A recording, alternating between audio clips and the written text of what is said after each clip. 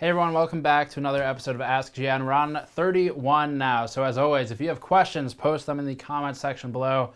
We'll try and address them. I've got a couple good ones here this time, testing methodology. And otherwise, before getting to the Ask GN questions, this content is brought to you by AMD Freesync products, including this LG monitor I've got next to me. This is a 34-inch monitor, 3440 by 1440, and it is an affordable one at $827. So we've talked about these before. The Acer Predator, the G-Sync monitor I have that we've tested with for 3440 by 1440, that one we've talked about before. It's the most expensive one I've worked with. It's north of $1,000. So that monitor is the one that we basically published some data on and said, hey, 3440 by 1440 is really not that hard of a resolution to sustain if you've got these newer video cards, the $300 plus cards especially. Even the RX 480 does okay with them, GTX 1060 does okay with them, just depends on how much you're willing to sacrifice for your settings to play on an ultra-wide resolution. But we've got some content on that, and I really do think if you've got an issue where, like in some of our use cases, where you're out of physical real estate on the desk, it's sometimes easier to fit an ultra-wide, whether it's this one or the Predator.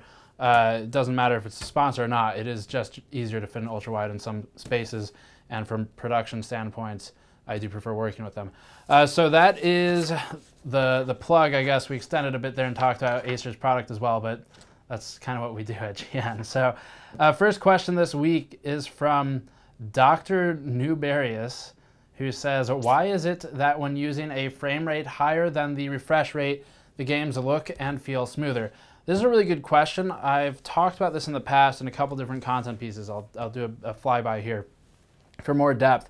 We have a video from probably CES 2014 or something, where I spoke with NVIDIA on camera about G-Sync.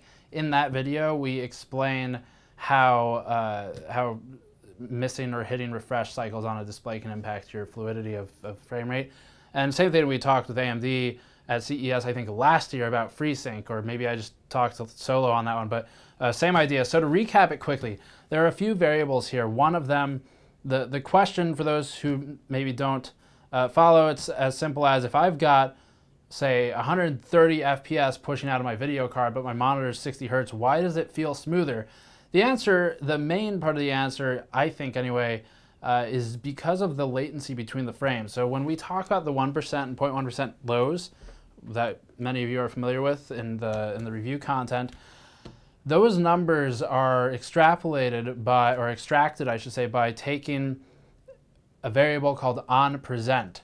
So there's a couple different variables when you measure a frame rate. It's not just you measure the frame rate of a game and its output strictly as FPS, depending on your tool.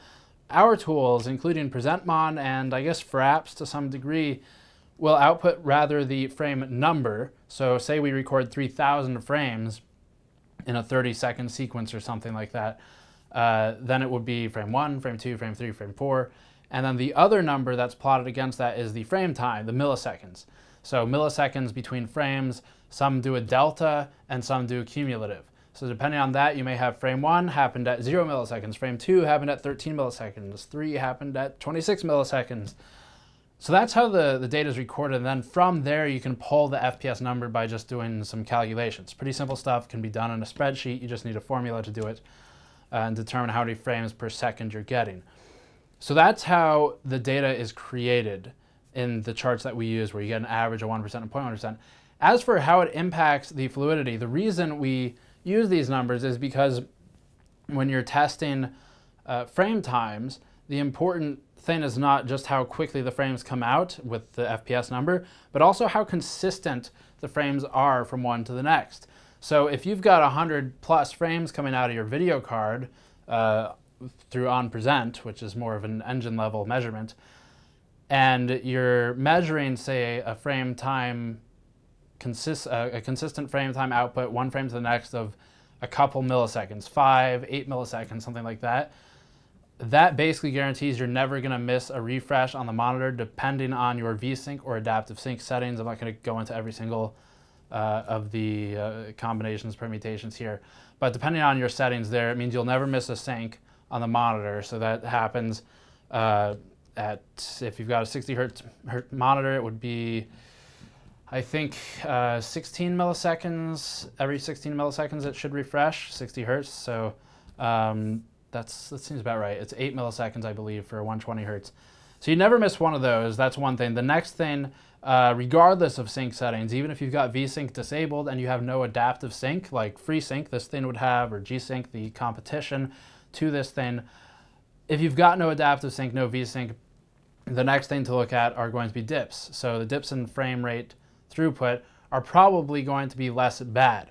You're less likely to fall below the refresh on the display. I don't know what this refresh is off the top of my head, but let's just pretend this monitor is a 60 hertz refresh and we have no FreeSync enabled. So if it's 60 hertz refresh and we start dipping to 20, 30 FPS in our low values, not only is that visible anyway because it'll just look like a stutter in gameplay, you start entering into territory of either tearing or stuttering, depending on, again, your sync settings. VSync will eliminate tearing, but can introduce stuttering if you fall below the refresh rate of the display. And no VSync means that you get a lot of tearing, but depending on what your frame rate is, but you eliminate stuttering. So normally when you talk to someone like an esports player, they will almost always favor tearing to stuttering, because in one event with a tear, it's basically you imagine a frame being drawn and then a new frame starts getting drawn on top of it. When a monitor paints a frame, it does it from the top left to the bottom right. So it'll actually, if you took a super high-speed camera or just even a screen capture solution and you measured as it drew frames, you would see it painting pixels from the top left to the top right and all the way down till you got to the bottom right. That obviously happens exceptionally fast, but that is part of the sort of what you're looking at when there's a tear. So if there's a tear, it'll be an instance where you might have a tree, vertical object that you can see is no longer aligned because one frame has drawn on top of another and there's a runt frame there, we call it. Or if there's stuttering, it's the opposite issue where the frames come out just fine and they're complete frames, no real tearing in your graphics and your textures, but instead it'll kind of feel like there's a repeat. So it'll take the previous frame and effectively reproject it. That's more of a VR term, but you get the idea. Reproject the previous frame, and then you have sort of missing data for the one frame you're on currently until the next one draws. That happens when you've missed a refresh cycle on the monitor.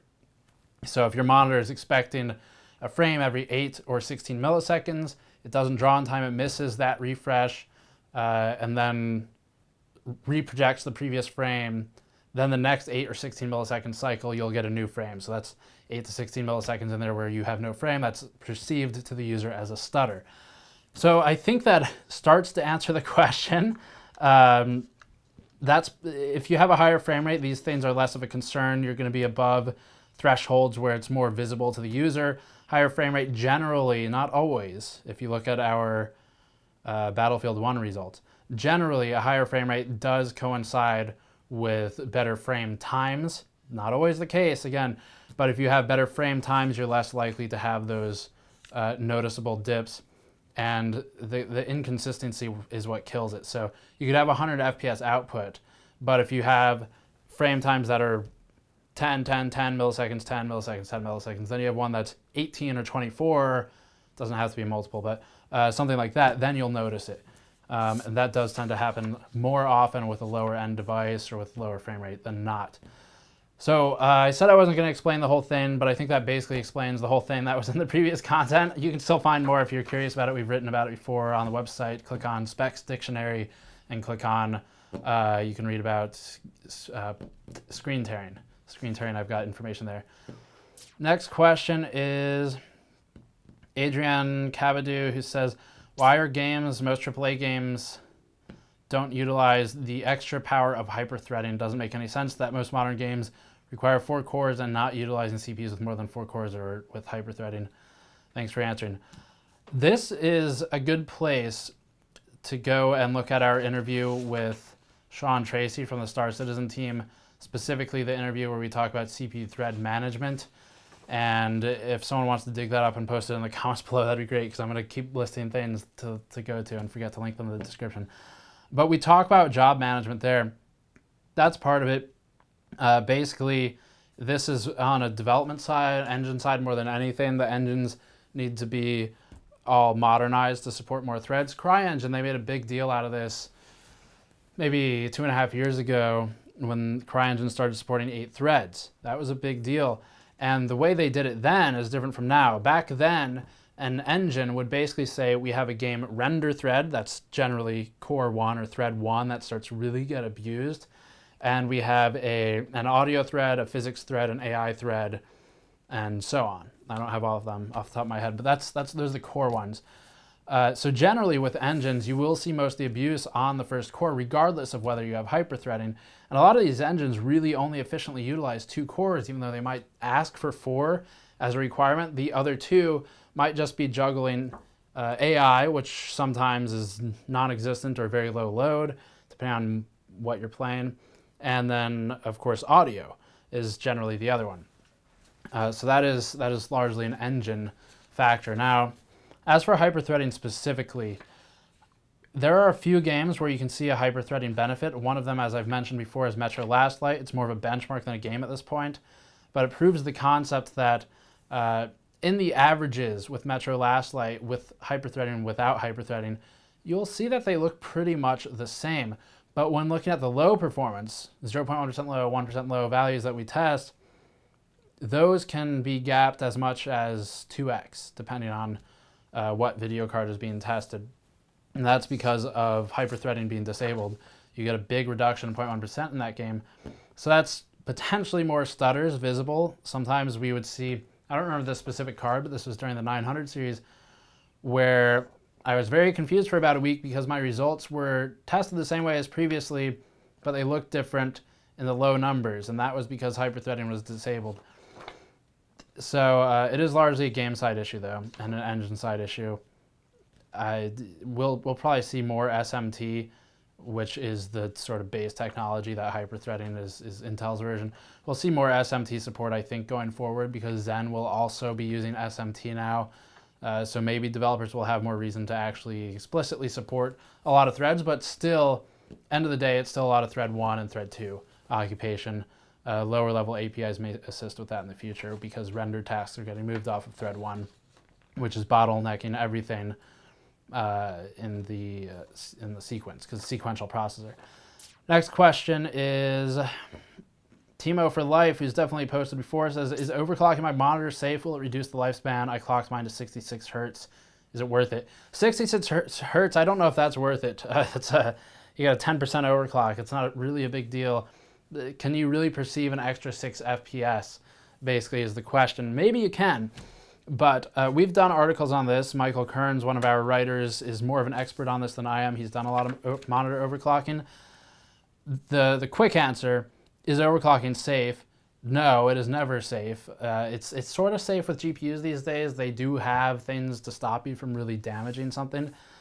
But if you really start playing around with things, following guides that are more advanced and using tools that maybe you shouldn't, then no, it's not safe. You can always damage something, like unlocking voltage or whatever, flashing BIOS in the case of video cards.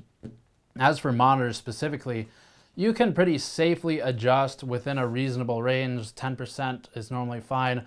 We've gotten up to 80 hertz, I think, on 60 hertz displays, and normally the Korean displays will support this better, the ones without scalers. But those tend to be the ones to play around with because you can get them cheap, you can overclock them. I've read stories about people hitting 100 hertz or 120 hertz. I've never done that myself or seen it in person.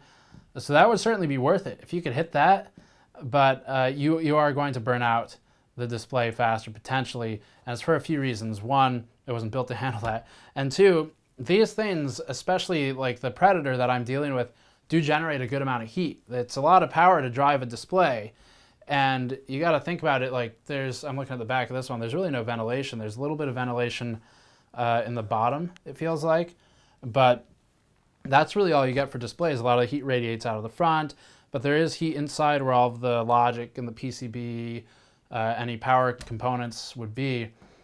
And when you're overclocking anything, you're generally increasing the power to the device, whatever's doing the oscillating cycle, to overclock it. And increasing the power increases the temperature, There's no active cooling in there generally, not in any of the monitors I use anyway. So that, yeah, you could probably shorten the lifespan if you're not too careful. But read our overclocking guide, though, for monitors specifically. That will address the question very directly for anyone who's interested in doing it. We have a how-to as well in there. One of the next questions is Foreign Gaming Tech says, "Damn, Steve, you always look so tired." Yes, my question would be, as far as I've heard, most of the monitoring applications show requested VRAM, not actually used VRAM. So it shows how much the game wants, not how much it uses. How true is that? Are there ways to measure occupied VRAM instead of requested? That is true, and that is accurate. If you're using GPU-Z, and it says this game is using 4 GB of video memory, and you have a 4 GB card, it doesn't mean that you're caching out of your memory or you're exceeding your memory limitation. What it probably means is that the game said, I want 4 GB of video RAM available. And so it allocated it. Doesn't mean it's getting used. Now you can test this theory if you plug in something like a 12 GB Titan X and it Black Ops starts requesting 12 GB of memory, then we know there's really no way this game is using 12 GB of video memory. Actually, you could put in an 8 GB card or 6 GB card and it probably performs the same, clock for clock, spec for spec, but it's requesting all of it. So yes, that is true. Measuring accurately can be done with low-level APIs. The ISVs are generally doing it. I think Gears of War actually taps into its real VRAM consumption, but I'm not positive on that. So that's maybe the future, but no software exists that I'm aware of that would accurately tell you how much video RAM is actually used. I'm sure someone like Corsair would be able to build something like that because they work with memory as a business. But we don't have anything, and as far as I'm aware, there's no good public tool that is accurate for that. Next question, FD1. You mentioned in the previous video that Intel's PR has changed to the point where you would rather buy it, that would be the CPU, than request one for review. Could you elaborate on that? What has changed specifically? If you could walk us through the process of acquiring tech for review. I'll keep this short. Elaborate on Intel's PR changing. I mean, it's just, this happens all the time in the industry. PR people move around a lot. Everyone in the industry moves around a lot. PR especially, though. On one end, it can be good. If they move to another company, we can get connection with the company we may not have talked to before because there's PR there that we're familiar with. The other hand, it could be bad because you might not have a way to get back in touch with the company that they left. In Intel's case, it was an internal shuffling, and I've probably been put into contact with 4 or 5 people in the last 2 years.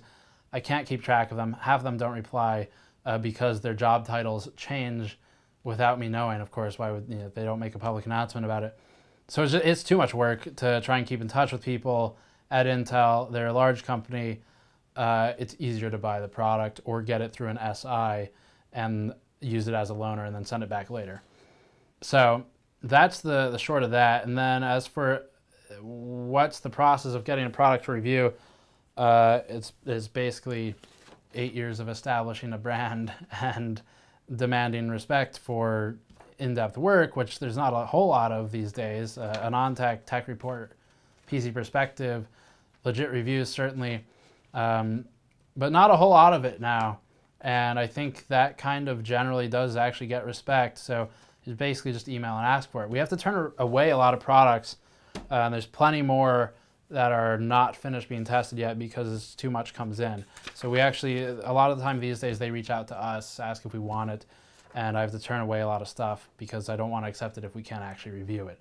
So that's kind of the process, pretty simple. Last question. Kureiji Otaku, this is going to be good, I'm sure. Dear Steve, can we get a sexy hair flip at the end of the video?